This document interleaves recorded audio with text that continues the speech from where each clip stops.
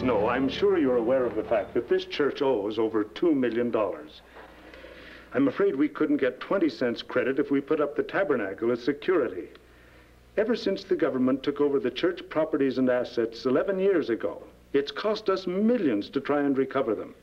And still we haven't succeeded. Now, I don't want to appear to be an alarmist, President Snow, but with this indebtedness, the church is truly in bondage.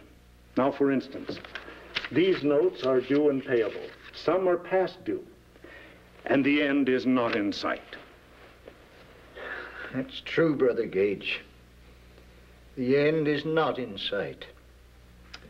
Brethren, no one realizes the financial distress we are in more than I. But at present, I am at a loss as to what to do. Financially, the church is in a bottomless pit, in the very depths of poverty.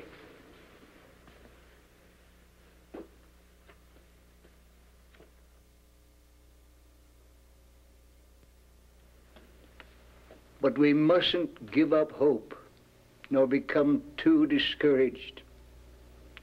The Lord will help us work this out in His own way and in His own due time.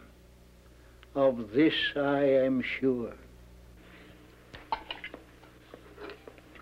It was a good breakfast, Mother. You're just feeling good this morning, dear. Yes, I feel considerably better. But it was still an extra good breakfast. Thank you. Will you excuse me, please, Father? Just a moment, son. Sit down, will you? I have something to say to you and your mother. I've got to go to St. George, and I'd like you both to go with me. St. George? Well, what's the reason for the trip, Father? That's such a difficult trip, Lorenzo. Well, do you think you could stand it? Do you have to go? Wait a minute. Hold on, one at a time. Mother, I'm taking you along to look after me. And if the Lord wants me to go to St. George, I'm sure He will bless me with the health and strength necessary to enable me to stand the journey. Now, son, I don't know yet why I've been called to go to St. George, but I do know that I must go. We'll be leaving on the Pullman train just as soon as everything can be arranged. And who will be going with you, President? Just as many of the general authorities as can be spared from the important work here. And they'll take their wives. Now, do you have the information necessary for the telegram to President MacArthur? Yes, thank you. Put your mind at ease, President. Sister Irvine and I will attend to all the details. Well, that's very fine. Thank you. That'll be all, Sister Irvine. Thank you, President. Oh, by the way, that's certainly a terrible drought they're having in St. George. The driest season in many years, according to reports. I do hope you don't dry up and blow away down there, President. You ought to know me better than that, George. It takes more than little Dixie hot air to melt this snow.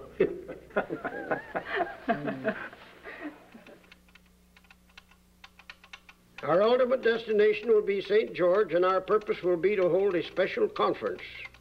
Please arrange to have 5 teams and carriages meet us at the rail terminus at Modena. Expect to arrive 7 a.m. May the 27th. That sounds all right.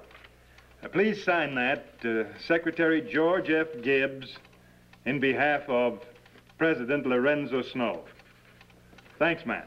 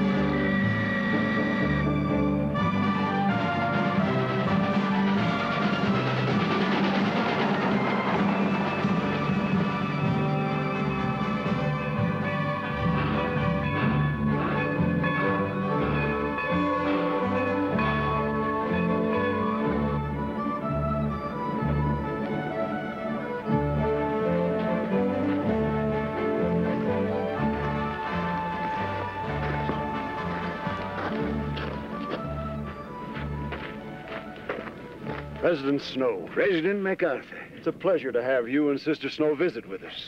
This is our son, Leroy. Hello. And nice to have you too, Leroy. Thank you. Did you have a good trip? Oh, as good as could be expected. I suppose the worst part of the journey lies ahead. Oh, it shouldn't be too bad this time of year. We can make St. George by nightfall, if we hurry. Is it that far? Lorenzo, do you think you can stand it? There are no two ways about it, Mother. I've just got to stand it.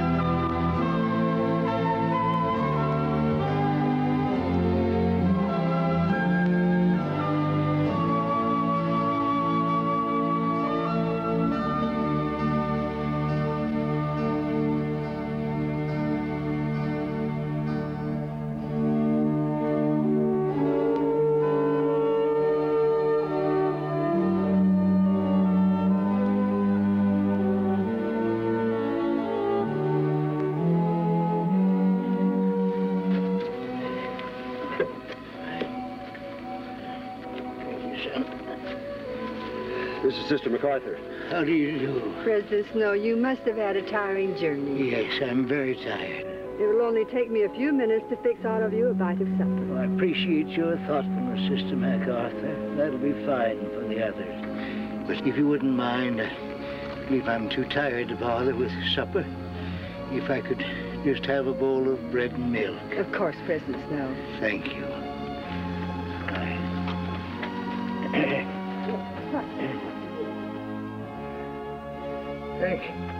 Thank you, son. I feel awfully thirsty. I'll get you a glass of water. Oh. Lorenzo, I was afraid this journey would be too hard on you. The trip was hard enough, all right, Mother. But that isn't what's bothering me.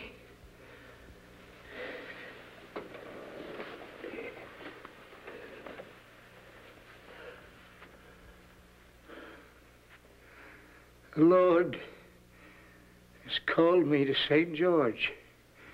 But why? Why? Why have I brought so many of the general authorities when we're so needed at home to look after the important affairs of the church? If he'd only make his will manifest to me. Let's get you to bed, Lorenzo. You must save your strength for the conference tomorrow. Yes, Mother. Yes.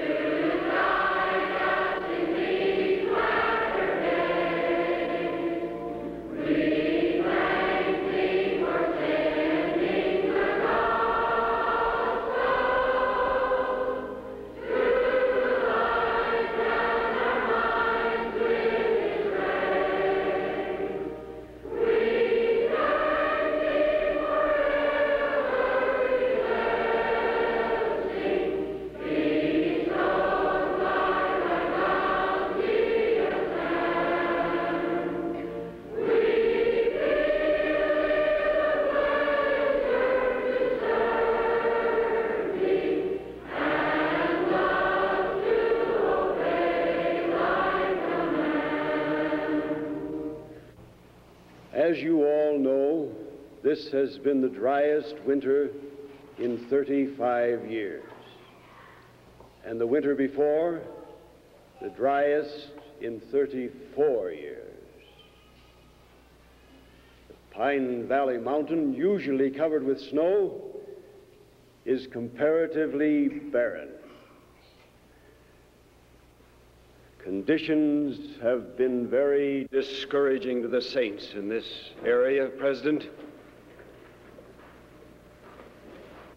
Most of us were sent here by President Brigham Young, and we have done our best. We don't want to leave all of this, President, and we haven't given up hope. Not yet. But with the lucerne and grain drying up, and this terrible drought, it's going to take a power greater than our own to save us. It is now my great honor to present our prophet, President Lorenzo Snow.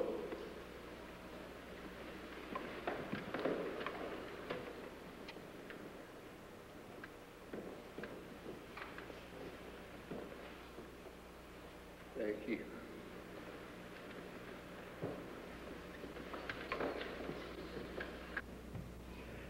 My brothers and sisters, I feel to sympathize with all of you because of the drought conditions. On the journey here from Modena, we couldn't help but see the dead and dying cattle, the dried up streams. May I say unto you, even though we are not suffering as badly from the drought up north, the yoke of oppression is resting heavily on the church because of our indebtedness. During the past year, it became necessary to issue bonds. But brothers and sisters, this is not the real answer. The church must find some other way to pay its bills. We must find a permanent solution to our financial problems. Now, I don't know exactly why the Lord has called me to St. George. But I know He has called me here for a special purpose, for a reason which I feel He will bless us if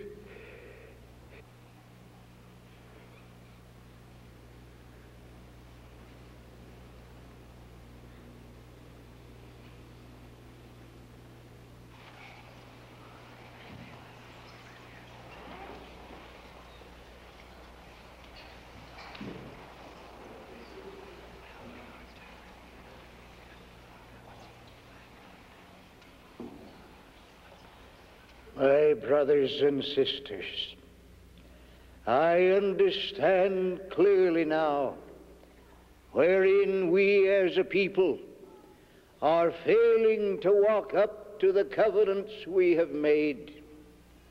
I realize that we are neglecting one of the most sacred laws, the law of tithing.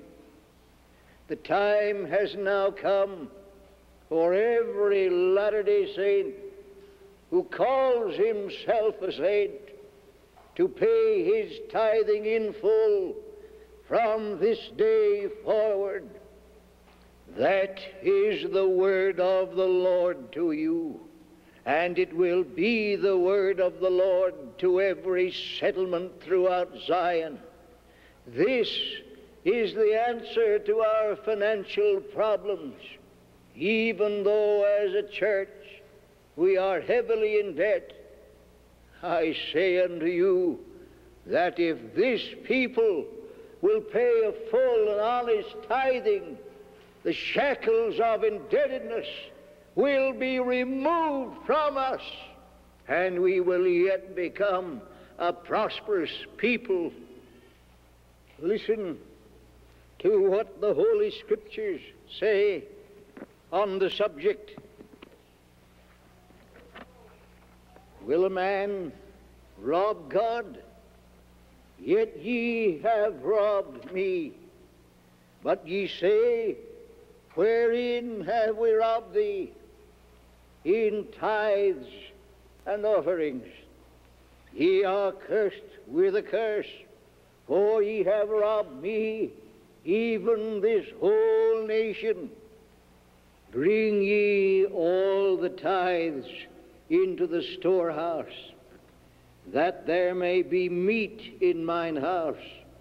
And prove me now herewith, saith the Lord of hosts, if I will not open you the windows of heaven, and pour you out a blessing, that there shall not be room enough to receive it.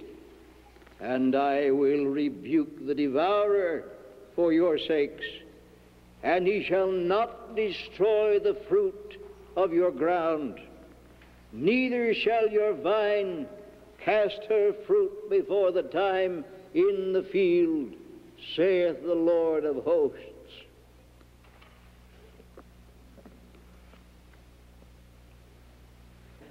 I also feel to give you a promise pertaining to your parched lands.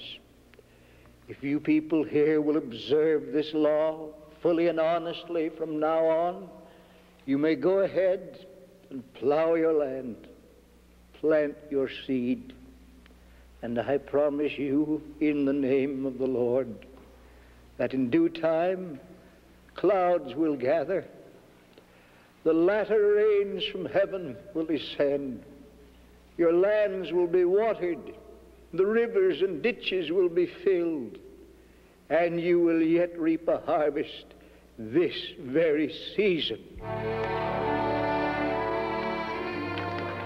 I think we'd better call a special meeting of the brethren tonight to discuss some of these matters before we leave for home. Are we driving directly back to Salt Lake, President? No, brethren. We're going to stop at each town on the way home and preach tithing. And after I get home, I'm going to preach tithing. At what time is the meeting called for tonight? Let us say 7 o'clock. I will meet you then at 7 o'clock. Will you excuse me now, brethren? Certainly, certainly.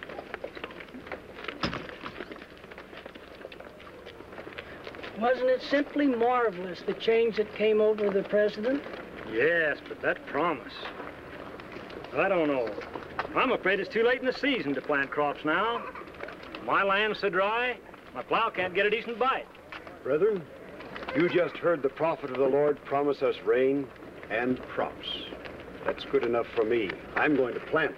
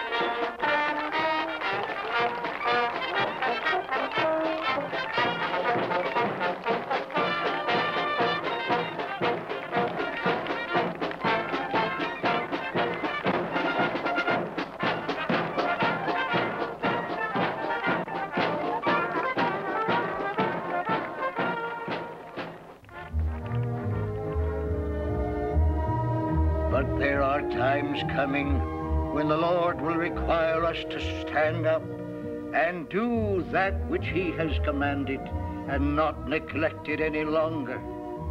There is no man or woman in this church who will feel satisfied if he or she fails to pay a full tithing. And verily, it is a day of sacrifice and a day for the tithing of my people. For he that is tithed shall not be burned at his coming. For what is a man profited if he gain the whole world and lose his own soul? Or what shall a man give in exchange for his soul? The penalty following disobedience to the law of tithing is that the disobedient shall not live among the people of God. But through this law, the blessings of prosperity and success will be given to the saints.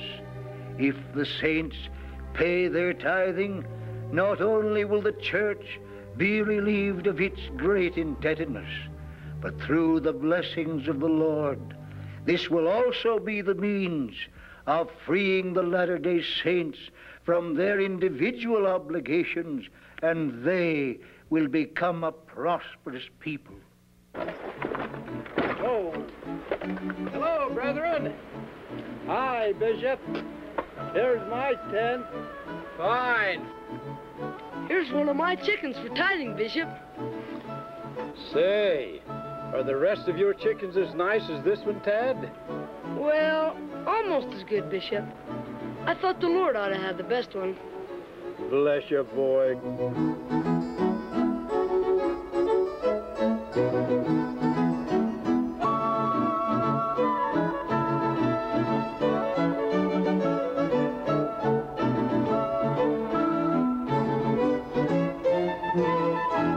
Wonderful. Just wonderful, Brother Gibbs. The saints are catching the spirit of the law of tithing. And the good people of Dixie are not only paying a tenth, but must be giving all they have to the Lord's work.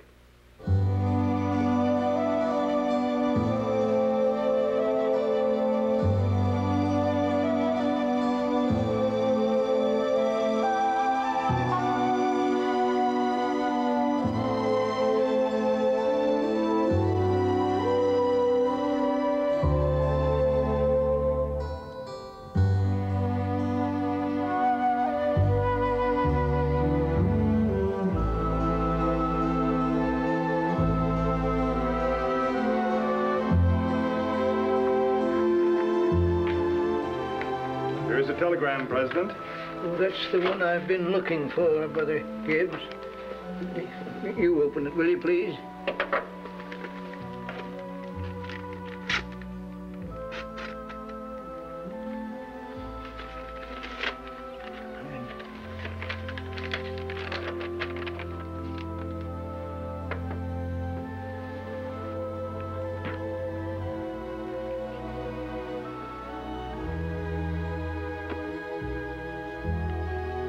First day of summer.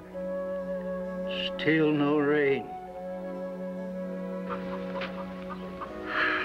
Daniel, what are we going to do? Look at that poor corn, sun burning it up. I don't know how we're going to keep ahead of it. We can't hand water all summer long.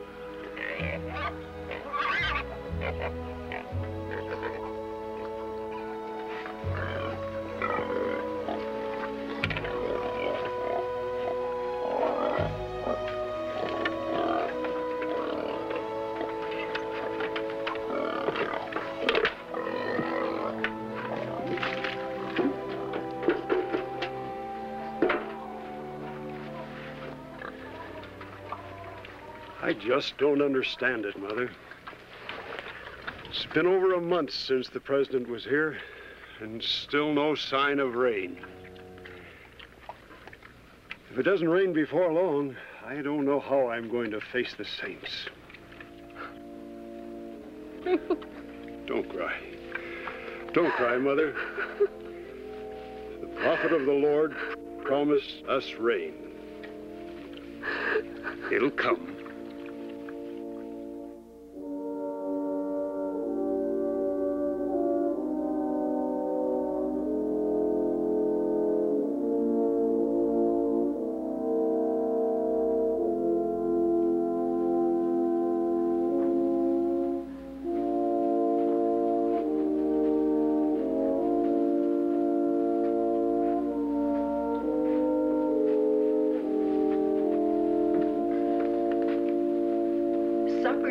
ready, Lorenzo.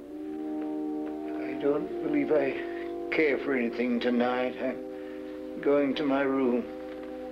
Don't you feel well, dear? I feel all right. I'm just not hungry, that's all.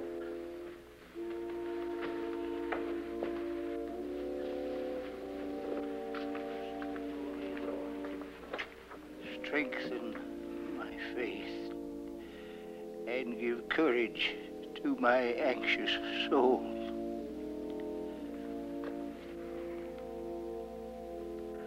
Why was I inspired to make those promises to the good people in St. George if they are not to be fulfilled? I promised them, dear Lord, that if they would accept thy command to obey the law of tithing, thou wouldst send the rains from heaven and bless them with a bounteous harvest. These good people accepted thy word and are not only paying 1/10 of their income, but are offering all they have to thy cause. Wilt thou please vindicate the words of thy humble servant, through whom thou didst speak?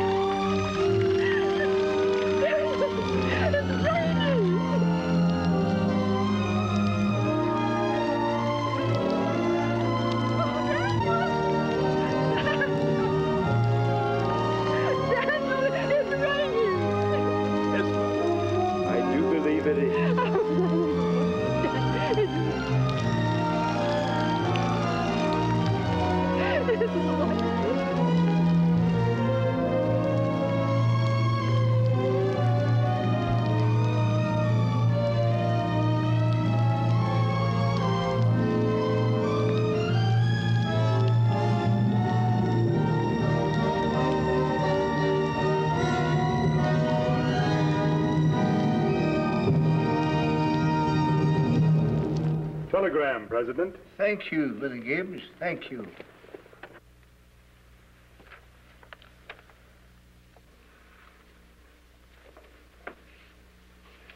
Thank the Lord. Oh, thank the Lord.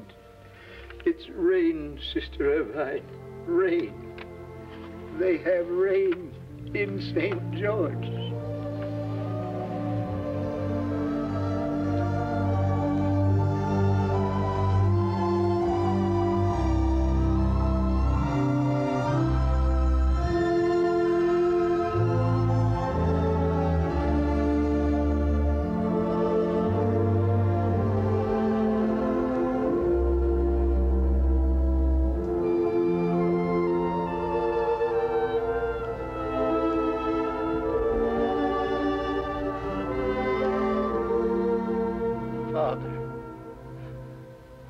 Can I do to show my appreciation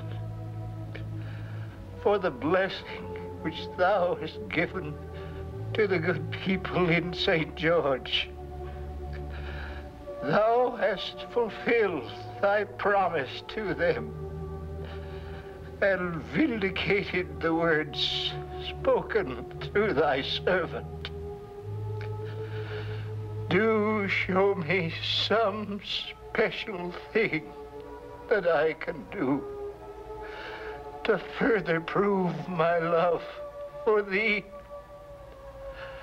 thou canst not ask anything of me that I am not willing to do, even though it be the offering of my life